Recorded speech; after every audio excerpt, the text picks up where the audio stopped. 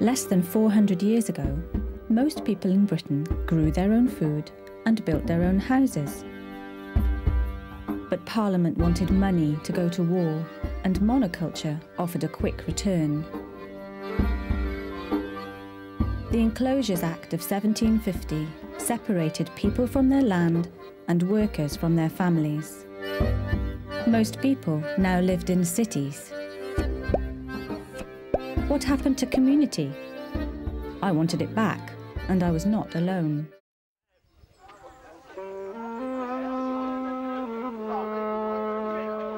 Back home, I had friends at Holtsfield, a shallow community on the Gower Peninsula, just a few miles from where I grew up.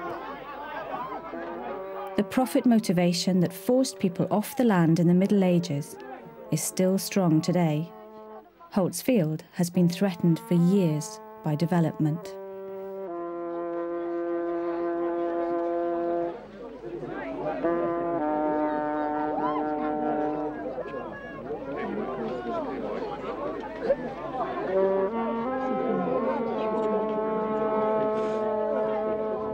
In this day and age, you don't expect bailiffs to come smashing through your door, but that's exactly what happened.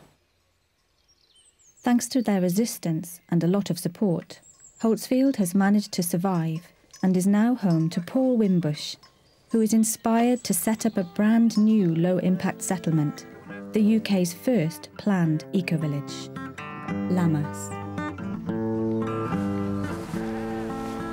Hi, my name's Paul. I live on the Gower Peninsula with my wife and 3 children.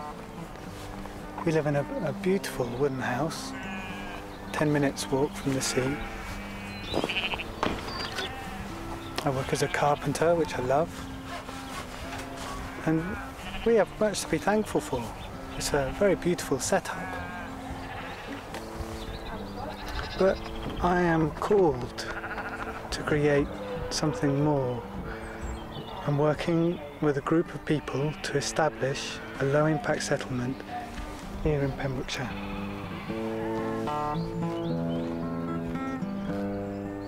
So what is this thing called low impact? What does that mean?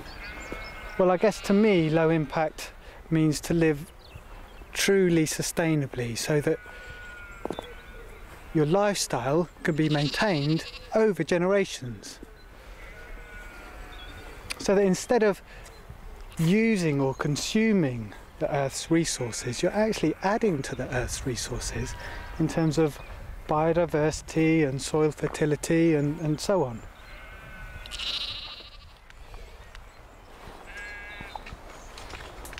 I guess on the ground, you've got the infrastructure. We're building homes that work with the natural forces. Building homes that don't require fossil fuels to heat them.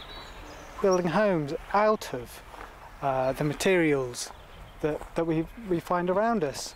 Clay, earth, stone, timber, wool for insulation. There's so many resources just here now that we're planning to create 30 homes from this piece of land. So why Pembrokeshire?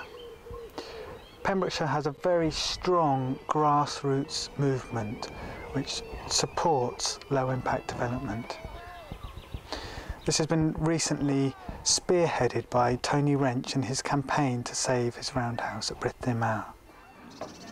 Just talking to people who had applied for planning permission in this area sounded like there was absolutely no chance of getting it through at all, like nil, zilch, a waste of £180, complete money down the drain.